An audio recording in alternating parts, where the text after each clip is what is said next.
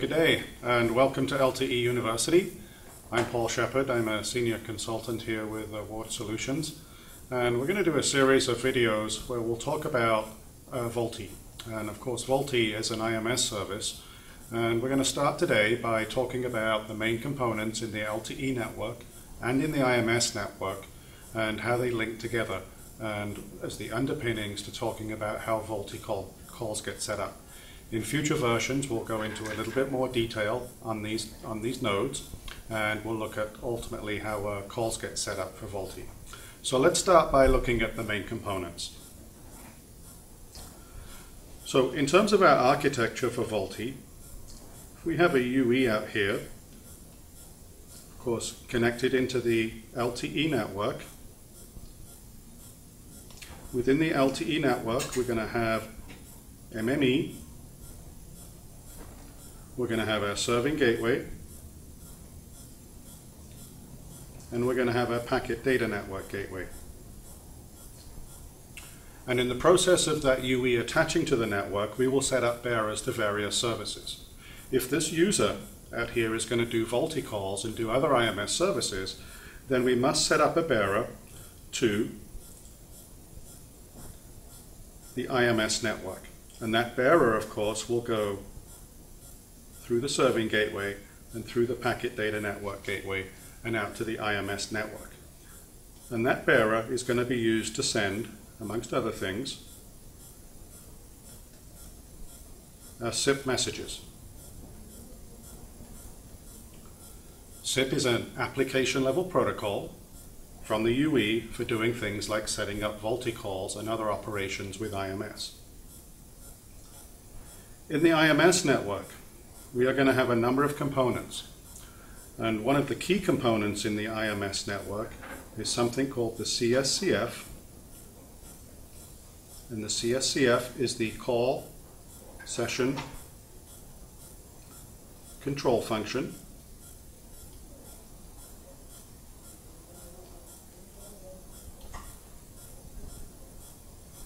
And there are actually three different flavors of CSCF. There's something known as the P, or proxy. There's the S, or serving CSCF. And there's also the I, which is the interrogating.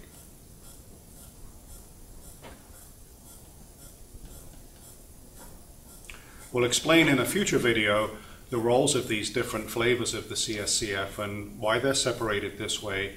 And when we go to look at a call setup, you'll be able to see the different roles they play and the functions they play in terms of IMS services.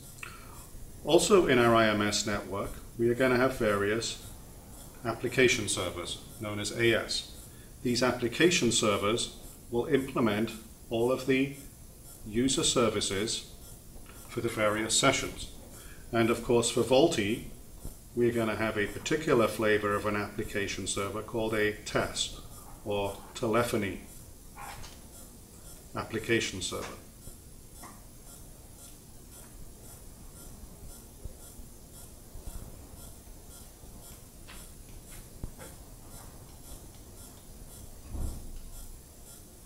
And that TES in VoLTE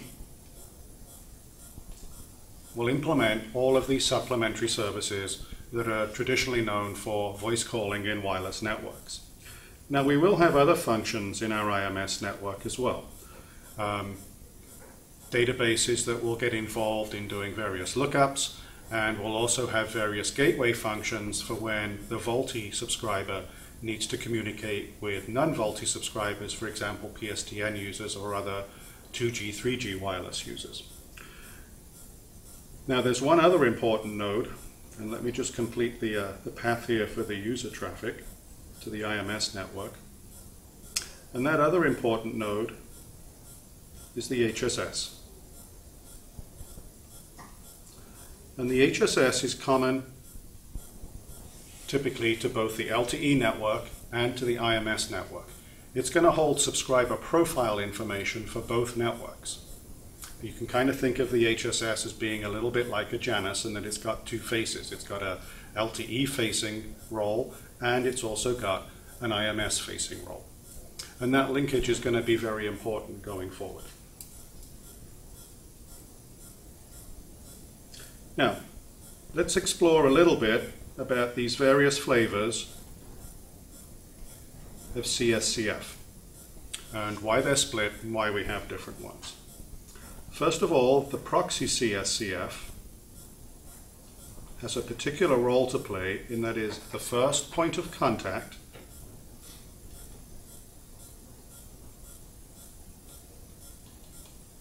for all UE SIP messages.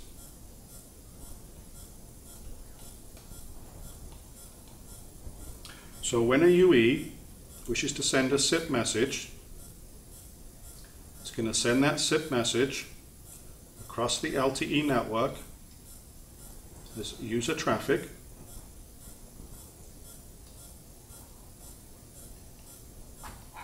and that SIP message is going to arrive at the proxy or PCSCF.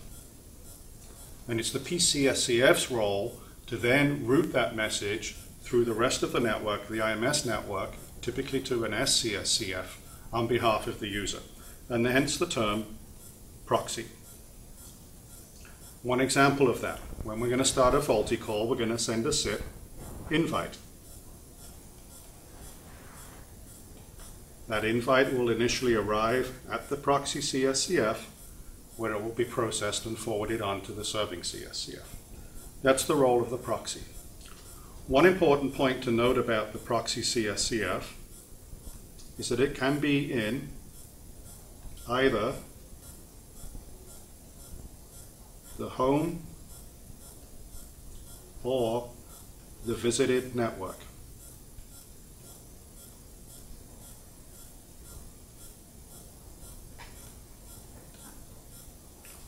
And that's one of the reasons why the proxy is split out from the serving CSCF. The need to have it in the visited network is sometimes very important. Where it sits will be determined by the roaming agreements between the various operators.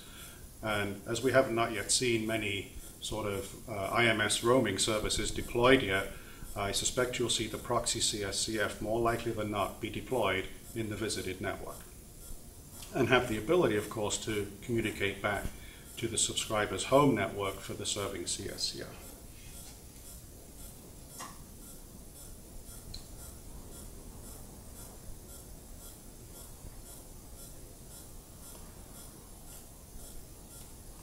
The serving CSCF, or SCSCF, as its name implies, is going to perform most of the session control functions.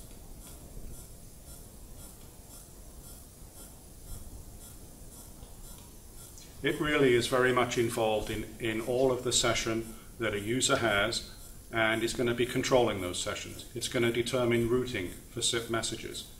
It's going to bring in the services of other network nodes as appropriate. It is very much involved. It has full state information about the user and what's going on. The serving CSCF is always going to be in the home network.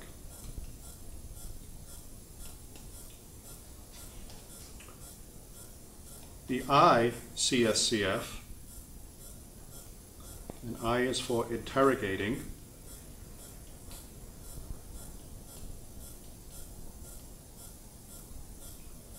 is typically only involved in two situations. One, during initial registration, initial IMS registration,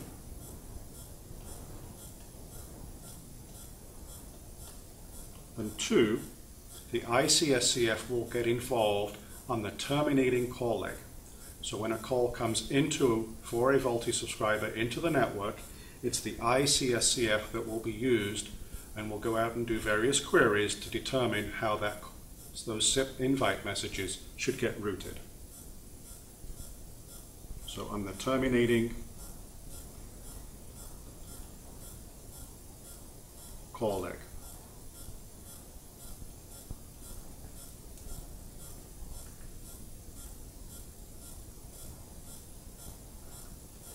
Let's talk about one other node, and that is the AS, or application server.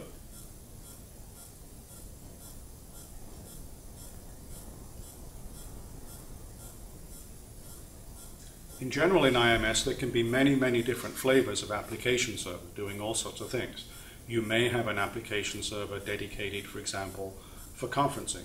You may have an application dedicated for some sort of multimedia collaboration type service. For VoLTE, specifically, we have the TAS, or telephony application server, and that's going to implement the supplementary services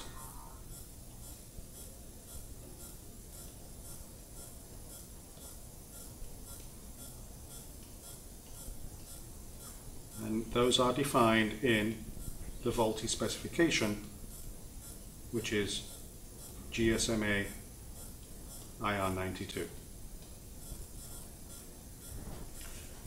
Now the TAS is going to be brought into play during call setup in two instances.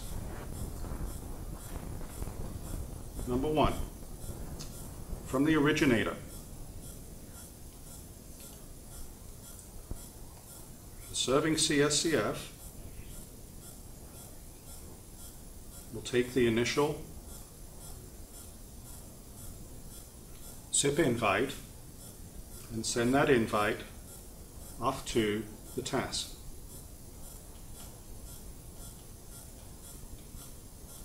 Why do we need to do that? Because we may have to perform originating services for that user. An example, I have specific privacy settings I may need to invoke, or some other originating type service. And the AS will do those services and send the invite back. Secondly, on the terminating side,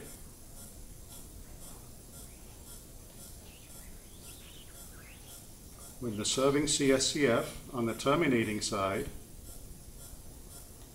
receives that invite, it is also going to send it to the application server, which could be a different physical box. It doesn't have to be the same one, maybe in a different location, because we're going to do terminating services. For example, I have call forward enabled. I have call forward, no answer enabled, what to do in that type of situation. So that's how the application server will come into play as well. Now there are other components in the IMS network that will get involved as well, and we'll touch on those in some of the later videos. So stay tuned for the next one, and we'll talk about some other aspects of VoLTE and IMS. Thank you.